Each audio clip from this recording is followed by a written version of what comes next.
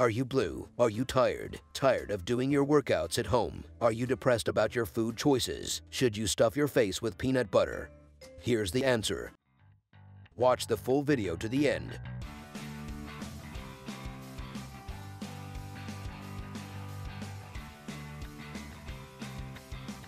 Riding a bike can help you beat the blues while also provide a good cardio exercise. Doesn't that sound like fun?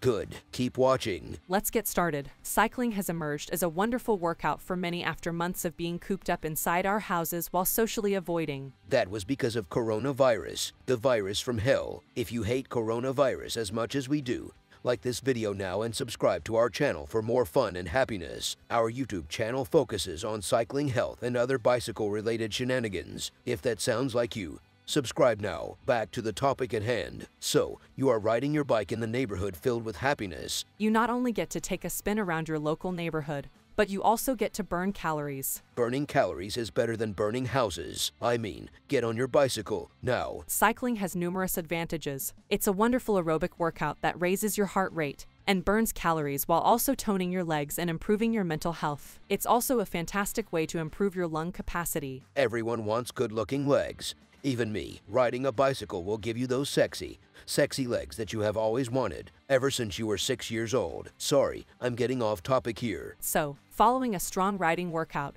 it's important to eat properly to avoid regaining the calories you just burned or feeling weary while pedaling. That would be pointless. After all those calories you burned, you don't want to bring them back, do you? What I want to say is, after you ride your bike for hours, don't order pizza. Don't do it. Before you begin cycling, eat something to help load up your glycogen reservoir so you can keep your ride as near to a full glycogen tank as feasible. Did you know everything you eat and drink affects how quickly your body converts food into energy? After a long ride, you should replenish your glycogen storage, especially if you plan on cycling the next day. So don't eat pizza before you go on a bike ride. We suggest you eat these instead.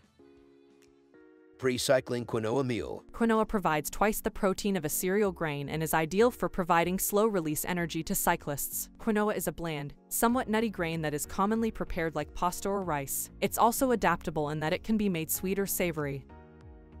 Porridge, like Mom used to make. Porridge is a great pre-adventure meal for those practice sessions that start early in the day. Eat it a few hours before you ride so your body isn't overworked and you have time to digest it. Other great additions to oatmeal include dried berries, bananas, and jelly.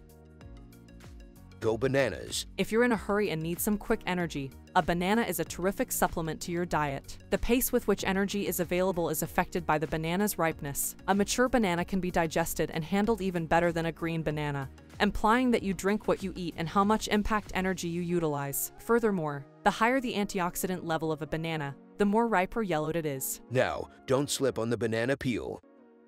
Chia seeds. I couldn't even pronounce it correctly. Chia seeds are difficult to come by, yet they can help bikers gain strength. They may be used in almost anything, from puddings to salads and soups, and they don't need to be fried. They can also be mashed into a paste and added to a sports drink to give it an extra boost. A teaspoon has about 60 calories. No wonder they are hard to find. Jesus. Eggs on toast. Now this is what you should eat after your bike ride. Leave the pepperoni alone. After a long run, cycling, or other strenuous cardio activity, eggs on toast are a great way to quickly refuel. Toasts are a good source of carbs, while eggs are a complete protein. If you return home after your trip, you may simply cook some eggs and keep them on hand as a quick source of protein.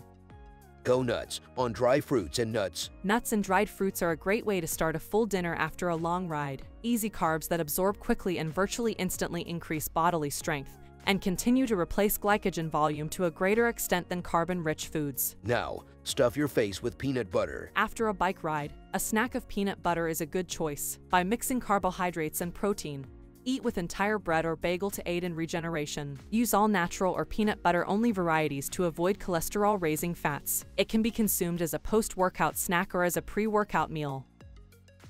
Chocolate milkshakes. Seriously. Milkshakes have an excellent carb-to-protein ratio of 4:1 in most homemade shakes. It's a very useful drink after a bike workout, especially if you're exhausted and can't consume carbohydrates right away. Dairy shakes frequently contain a combination of proteins and carbohydrates, as well as fresh berries that can be improved. Adding a scoop of protein to your smoothie is nearly always a good idea. Those are the suggestions we are recommending for you if you ever wonder what you should eat before and after your bike ride. There is a video already posted in our channel about the 7 foods you should never eat before you go on a long ride. I think pizza is on the list. Anyways, We hope you found this video useful. Hit the like and subscribe buttons to show your support. Thank you, and have a great day on the bike.